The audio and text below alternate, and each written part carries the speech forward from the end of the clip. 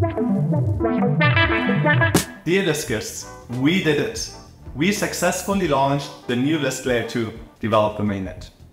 With that, Lisk is the first Layer 1 which transitioned to a Layer 2 in the entire blockchain industry, a world's first. We also successfully migrated the LSK token as an ERC20 to the Lisk developer mainnet.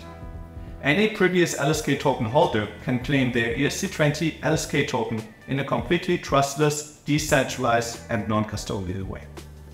Head to our blog for a written or video tutorial. The LSK token is listed at the most popular exchanges globally. I'm very happy that all of them announced their support publicly. That means going forward you can enjoy the same level of accessibility to the LSK token, with exchanges like Binance, Kraken, Upbit, OKX, HTX, Crypto.com and many more supporting it.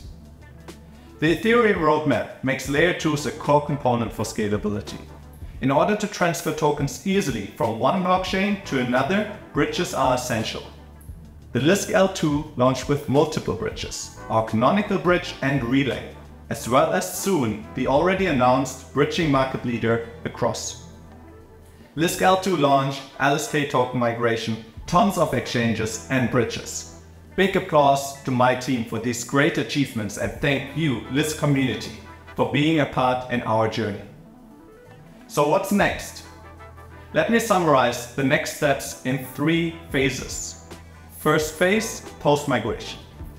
Aggregator websites like CoinMarketCap, CoinGecko or token lists need to accept our submission to the new LSK token metadata, so that the token always appears everywhere correctly.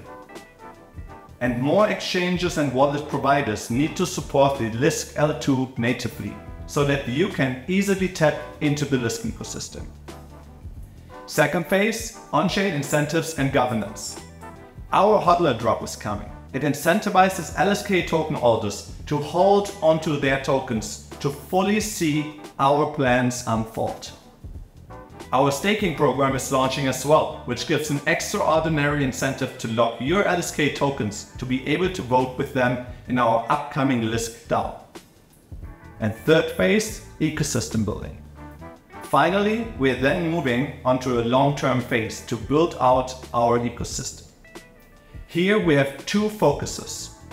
First are regular dApps. Examples out of DeFi, which are already announced, are great dexes like Velodrome and OpenTrade, but more is coming.